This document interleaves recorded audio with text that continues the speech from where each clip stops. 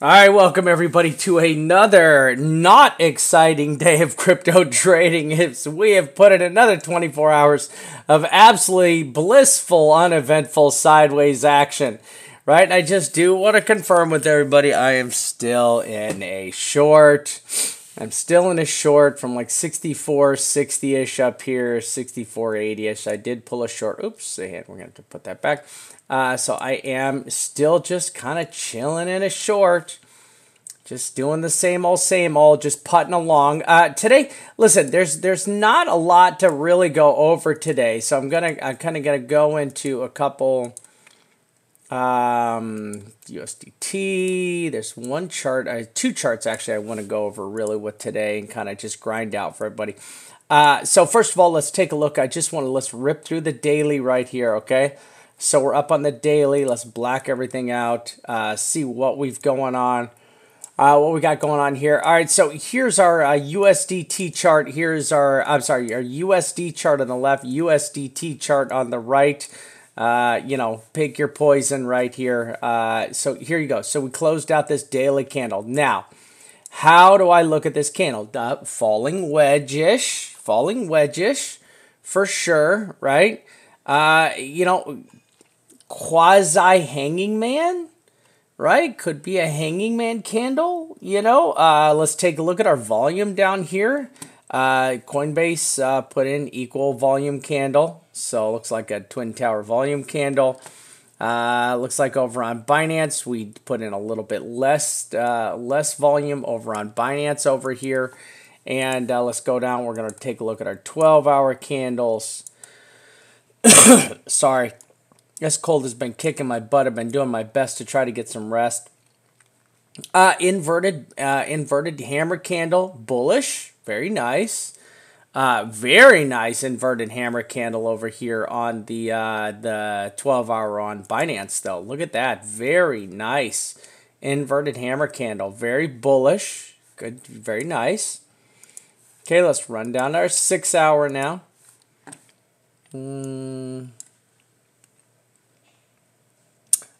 Same thing, same kind of. I would actually call this an inverted hammer candle. I would look at that almost the same way on the 6-hour.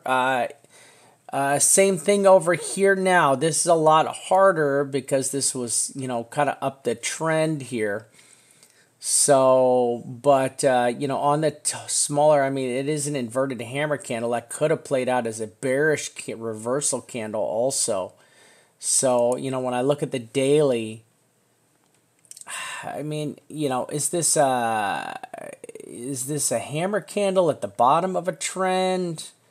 Is this a hanging man? I mean, for a hammer candle, I would like to see that a little bit lower with the wick down there. But, I still, one thing I want to take a look at the volume. So volume did increase. Let's go back. I want to peek at the volume over here. Volume did drop on, so we do have descending volume over on Binance. All right, let's take a look at our volume. Volume did tick up over on Coinbase. So Coinbase volume did go up, and the volume did drop on Binance. Right? I hate doing these. Just the two worst exchanges to get volume metrics on. I really don't like getting volume metrics on these three. Let me add a third. I mean, I hate to go use, let's do this. I'm going to actually add a third exchange here. Right. We're going to do, should we do Stamp? We'll do Stamp. I think Stamp is USDT though, isn't it? Let's do Stamp.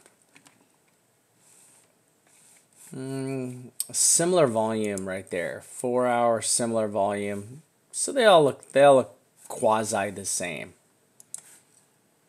Right? I like the volume on Stamp and or on Phoenix a lot better than I like the volume. Yeah, we're going to go over, it's exactly where I called Raven yesterday. Yeah, I got my Raven chart. Yeah, perfect. Yeah, nice little bounce. All right, sorry. So I want to just finish this out right here real quick. Just kind of breeze through these babies. All right, where do you go? There we are. Um, so 4 hour, good, nice little pickup in volume. Volume dropped, right? So, it just more lateral movement, right? I mean, this is all we're getting. We're just kind of moving sideways here. And there's nothing, I mean, I honestly, it's just we're moving. There's it's good to see a little bit of volume uptick here. So this is good. But then the volume kind of died out a little bit. So let's see how this next volume candle plays out. We've got a long way to go here. And all right, so I'm just going to kind of run back here. I just want to run through my charts real quick. So listen, easy came down, tapped off the trend line. Absolutely perfect, right? So we tapped off that trend line. This was our this is what we had yesterday. We had this trend line. We had this coming down here. So we came down. We just and it was funny because in the members area, I remember it was like 5 o'clock in the morning, right? It was 5 o'clock in the morning. Let me go find the Vamp chat here.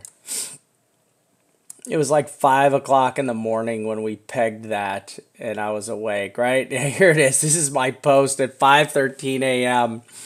I'm like, yeah, I was like, no need to panic for the bulls until this breaks, right? And it's so nice being just, it's just, you wake up, you're like, yeah, see, look, there it is. There's my arrow. Bink, bears need to break this, right? With just absolutely zero panic, just such calm trading, and then just boom, came down, touched it, and then we just bounced right off. It was just that simple. Just got the bounce right off the trend line. Nothing special, just another regular old day of trading, calling it, like I see it, and that was a pretty good call. I mean, it was just, listen, there's just no. This is bots. That's all this is bots. These are bots. These bots are just trading, just scalping away, just, chipping away at everybody's money. And that's all these are doing. They're just shaking out the weak hands. These are bots taking each other's money. It was really that simple. I mean, I have no, there's like, I swear to God, trading has just become so easy, right? Trend line. Support bounce. Just too easy. Bots having fun. So that's all. I mean, that's all it's really going on. These are just bots. These are bots having fun. They're playing. They're making their money. They're having a good time. They're dancing around, right? It's like a bot dance party. That's all this is. Just a bot dance party. That's all this was right here. Bot dance party. And that's all this is right here. Just a big bot. The bot dance party, and that they're having a good time. You can't hate on them, Good for people if they're making money. So we just got the bounce off there. Listen, now I expect this bounce to come up, A, test the top of this trend line here, or B, come up, test the top of this trend line here. I still have very little, and or it can get all the way up here. The bulls need to break out of this right here. This is where the bulls have to break out of. Right, the bulls got to get up and over this, all right, but then that just throws you up into this top trend line. So in the chat, I mean, I put in the chat, listen, I'm not going to get excited over anything, and we've got to go way up here and break this vamp fib, right? To me, you want to get me excited, because this kind of does look. I mean, this. I look at this. I mean, I see a bull flag in here. I see a bull. I see a bear. I see bull. I see everything. I see just a mess, right? That's all I honestly, I just see a disaster. And I see that's exactly what's happening right here. This is just a disaster. And there's just no volume. It just takes a little bit of volume to get this spike up. I mean, look at this. Just a little, this was just a little bit of volume down here. And we got this nice little wick up, I mean, God, getting excited over 30 points. What does it come to? What have we come to here in crypto, right? When, we get excited over a 100-point move and, people start bashing bulls and bears and when the price moves 100 points. It's like, how do you get an I told you so on 100? How do you even get an I told you so on like a 200 point move? It's like, come on, man. Just let's see this baby really, really churn out and move. And then let's start calling people out. You know what I'm saying? There's just no need to be calling people out over a 100 or 200 point move. We need to put in some real moves here, both on the bullish and or bearish side, but before anybody can start jumping up and down that your call was right or your call was wrong, right? I mean, honestly, for me, you got to get this is where you got to get to, way up here, and until I see that, yeah, I'm still bearish. I'm still just putting in bearish, and I'll just kind of break that down for you guys. Put in a beautiful little head and shoulders pattern here on the RSI. I mean, we saw this head and shoulders forming yesterday. Pretty easy. Came down. Just, once again, just kind of look at all the consolidation in this area right here of Bitcoin that just goes back. I mean, goes way deep, and this is just draining everybody. It's actually draining me trading this, right? And I'm just kind of putting along. Just this good shot for alts. Some of the alts are getting a nice little kick in the pants right now, so you should be playing some alts. So here was my chart yesterday. I still see this as bearish. I'm still looking for a retest down here.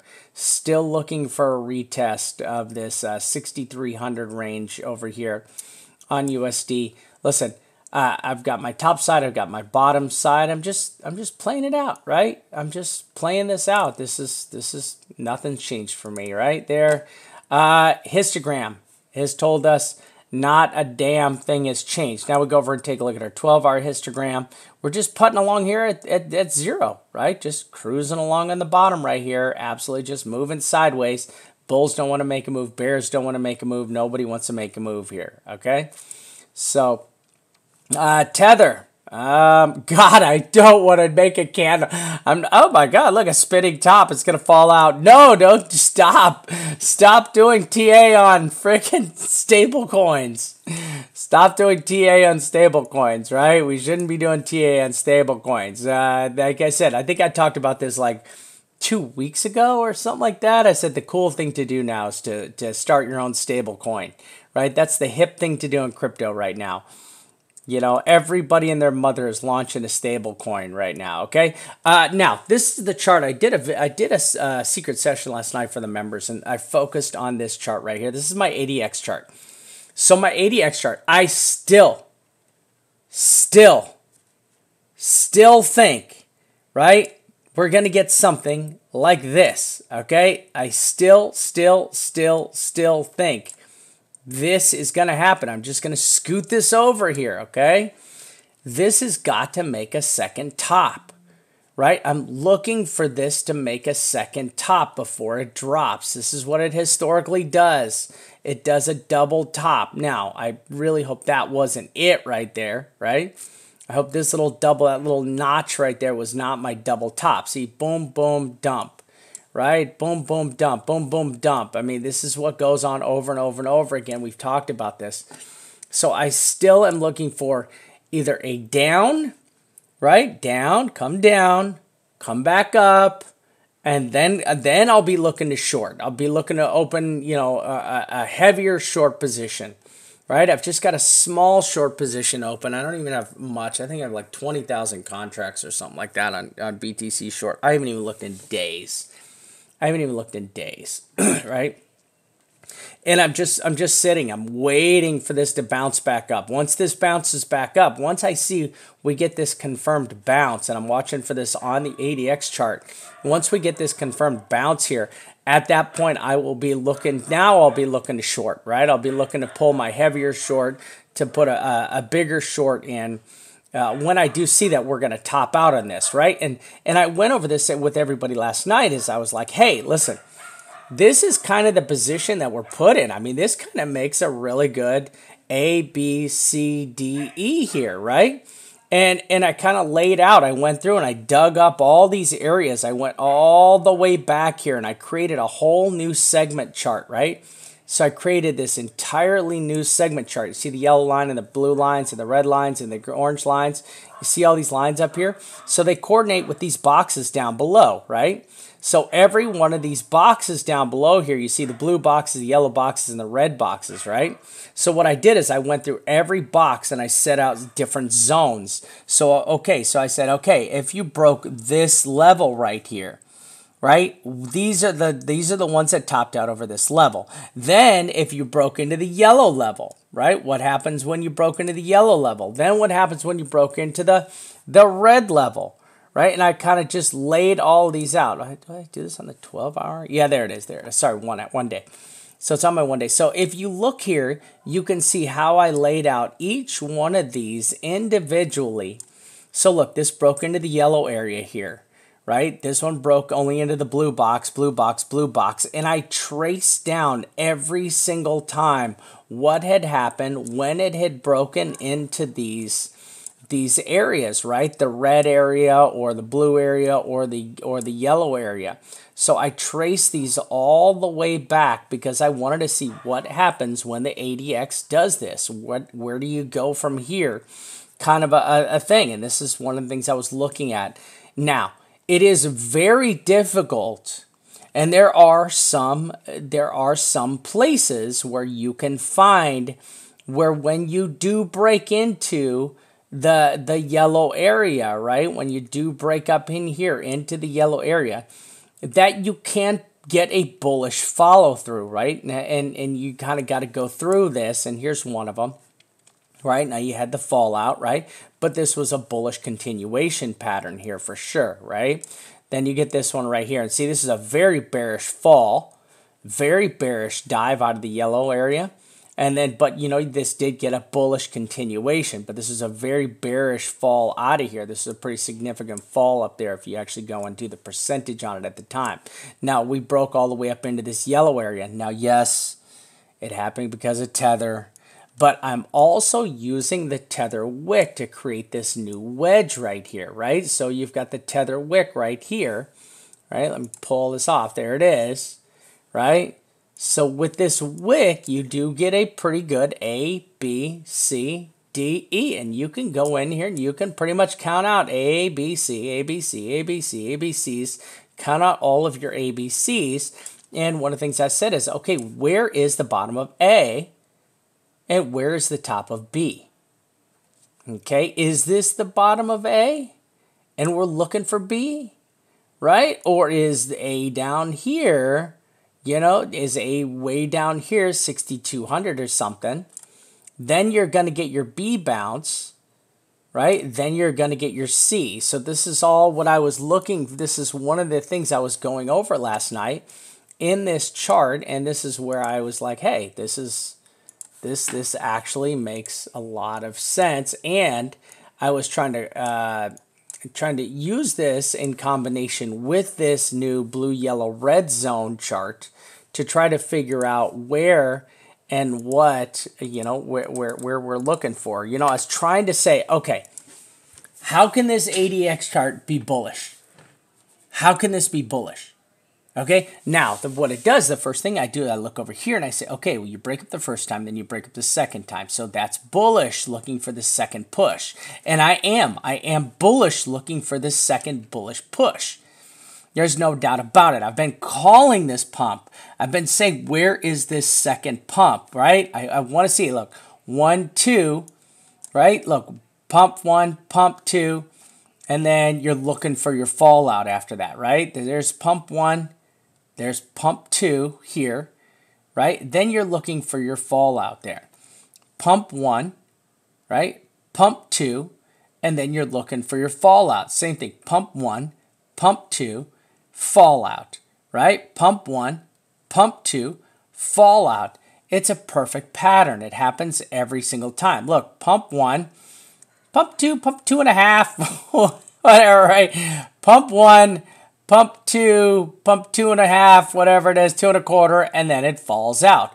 But this is, it's beautiful. It just plays out every single time. Pump 1, pump 2, out, right? Pump 1, pump 2, down. Pump 1, pump 2, down. So, you know, pump 1, pump 2, down. And this plays out beautifully over and over and over again. So I'm just looking for this second pump. I'm bullish on this second pump, right? Very simple. I'm bullish on the second pump. I just want the second pump. Give me the damn second pump. Now, if you're counting this out as an A, B, C, D, E, this is you're trying to find out, hey, where are we at in this ABC pattern in this wave D? This is what I'm hunting for. This is what the search is for. No one knows. I don't know. I honestly don't know. I am only bearish because of volume. I'm bearish because of volume, right? And that's it. I'm only bearish because of volume. Volume picks up. Boom, I'm bullish, right? Show me the volume. Show me the money. Show me the money flowing back into the market, and I'm bullish. I'm going long, right? I'm long on alts. I'm definitely long on alts. I'm actually holding a couple alts right now, right? I mean, I believe in some of the new projects. There's nothing wrong with that, but on these majors, I have some issues with. I have an issue here on where this is at, and this is based on simple volume, on money flow. Give me the money, start showing me the money's going to get pumped back into the market. Now, second concern I have is when we get a bottom, where's the bottom? Here's the bottom. Every single time this damn chart, thank you Nebraska, is called the bottom every single freaking damn time. All the way back. All the way back. It called the bottom all the way back, right? Now, one thing I am looking at when I look at this chart, I mean, any person with a little bit of common sense, the first thing you do is you just say, oh, how often do bottoms happen, how often do these bottoms occur? Do these bottoms occur all the time? Do they occur, what happens? How often do you get a bottom here to where you're looking for these bottoms? Right, and they happen pretty, I mean, they're legitimate, right? These bottoms get called legitimately, right? And here's another one. Just keep going back here. Right, this is a pretty long one. I have to go back and double check that one right there, right? But I do believe that is a bottom. But if you go back, I mean, this thing does a really good job of calling these bottoms, right? It does an excellent job, and you can sit here and you can map them out, right? Every single time it calls the bottoms. Now, these bottom ranges have been oscillating here. They've been running in a pretty short time frame. So they were short 55 days, 69 days, 50 days, right? Now, it's been a minute since we've had a bottom. Right, so if we plop our bottom right there, I mean we're at 70 days, right? 71 days, no see, no bottom-o, right? No bottom. And now here's the thing, ooh, ooh, look at this, ooh, eek, eek, right? Look where we're at, eek. Now, can this break up? Of course this thing can break up. I mean, see, here you go back here, 2007, when everybody and their grandma was going, ah! Your grandma was literally just throwing money at crypto and like a boss and making boss calls, right? Your grandma was making boss calls. I'll buy ICX. Yeah, I have a good feeling about it. Boom! And it just goes to the moon, and your grandma's like, flossing in her new Lambo. You know what I mean? She's like buying 2 extra sets of Depends that day because she knows she's like the piss, right? She's on fire, right? On fire with every call. Every single call here on fire, right? Now, do I think that this pump right here looks anything like this pump right here? I have some amazing beachfront property to sell, each and every one of you who do believe that those pumps are similar, and I've got it located right outside of Las Vegas, Nevada. Don't worry, eventually when California falls into the ocean, this will be prime beachfront location for each and every one of you, and I've got a sick deal for you right now, okay?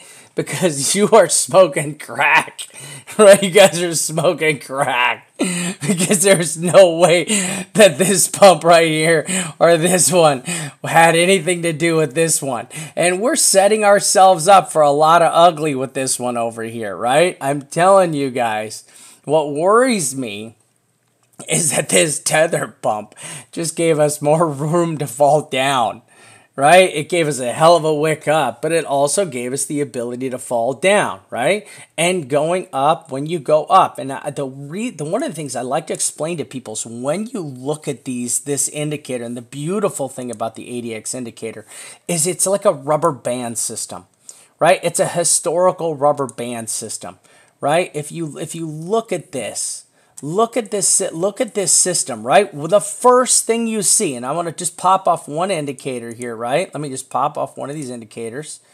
I want to show you something here that's super magical, right? So the first thing I see when I look at this indicator is I see this, it's a rubber band system, right? It's like a magnetic rubber band system that plays itself out here. This is like a rubber band, right? And when this rubber band stretches, right, it wants to come together. It wants to come back together, right? This is what this is. This is like breaking up with your ex, and this is makeup sex right here. This is what this is. This is amazing makeup sex. It's like the best you've ever had, right? But then after you do it, you're like, oh God, what? Why did I go back to this crazy female, right? I'm not saying female or the crazy guy, whatever way you want to go about it, right? But the way these work out is they're just like a rubber band system. You stretch it out, you stretch it, and then just snaps back on you, right? Like the jaws of a bear, right? Like a bear jaws just biting down on you. And this is what happened. Look at this stretch you had, the highest you had, the lowest you had, this huge stretch right here. And then when this thing snapped back, I mean, it was just a vicious snap. And this is the reverberations of that original stretch, right? So here, what's happening is we've been playing out. Now we've stretched this out, right? And what I don't like is I don't like that this hasn't gone kind of into the oversold territory. It's kind of stayed up here in this stagnant zone up here, right? If you see it, it's kind of stayed up inside of this zone up here that's kind of historical support for it, right? And, or I should say, this is a resistance.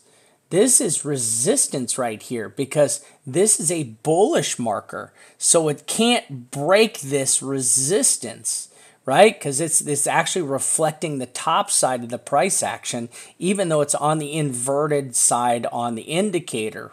So this is the bullish line coming down here, testing this resistance over and over and over again, and it's getting tested. Now, the funny thing is when I look at this, people say, oh, wow, we can't, the resistance is 6K, right? We can't break. I mean, the support is 6K. We just can't seem to break 6K. And I agree. Listen, I'm 100%.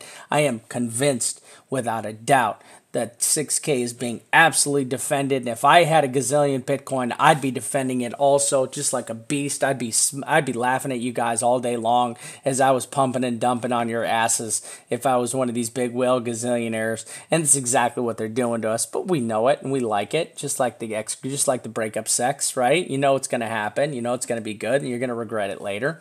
So we're just walking into this trap.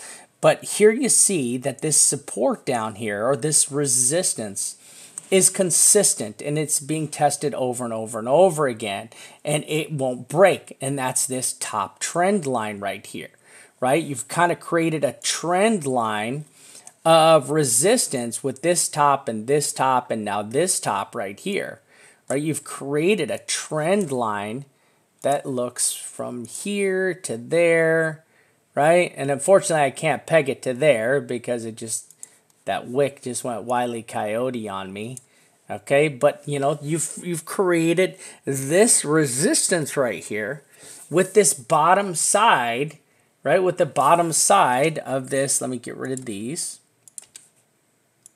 With the bottom side of this, where this indicator is, right? So this one, and we're going to mark this orange, right? So we can B, there it is, okay? So this orange trend line that's marching down here is basically the bottom of this indicator as it continues to touch here and here and here and here and just runs right along here, right? It's just creating a trend line is all it's doing, right? A support or resistance. Okay, so I see that the bulls have a resistance that they're trying to break on the top side over here. And the bears also have their resistance. Now, the other thing is interesting to note is that if you look at this, you get a clear trend line also like this, right? You get a very clear trend line on your bullish indicator, right? So, I mean, this is within the area, within the margin of error, this is a very good trend line here. Now, if you look where this thing tops out, this thing actually tops out right here. So let's try to find where this thing tops out. Right there. Oh. And then this one is right there. Right, so then we're going to go like this. Okay. So it actually starts, this tippy top right here started right there, right? And then it went to right here. And we're margin of error, right? Because we broke through, so there's a margin of error there. And then we touched this one right here. So if you pull that same trend line through right there, now this also gives you a top line. This gives you a top side right there. Okay, so now you also see you've created a top side trend on your top side of your bullish push using your bearish indicator. Okay, so you got a bearish indicator there. So, all right, so now we're gonna, so this gives us a good top side view. Now that's a hell of a freaking run right there. It's a hell of a run. It's a hell of a run right there. 75, 7,600. Now, can we go to 75, 600? Of course we can, right? Have we not tested back down here?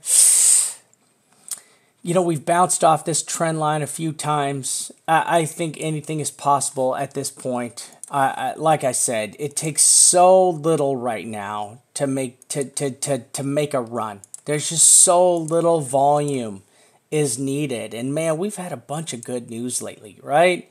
You know, the back thing, and there's just a lot of good news out there. Right, and you kind of there's your new triangle right there, right? So we're gonna turn this one into that. Okay, so actually that's yes, yep. So we'll do that. So you know, my thing is I want to believe that we can make the run to break this, right? I want to believe that we can be bullish in this scenario. Okay, I do. I have a hard time because with this indicator running up a second time like I expect it to, right? Like I expect this to. Right? Like I have been saying over and over and over.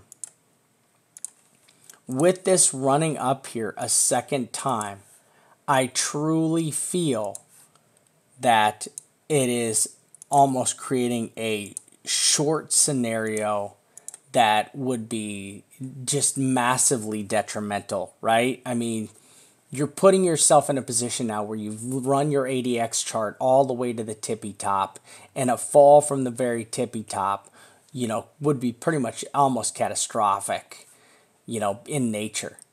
Right, it would be pretty catastrophic in nature to have this fall down and to test some kind of a new lower low, right? But I am 100% bullish on this pump, on the ADX pump, and I will continue to say it. I still think somewhere in here we have an A and we have a B, right? And will our B be right there and our A be right here, right? I think that's totally plausible.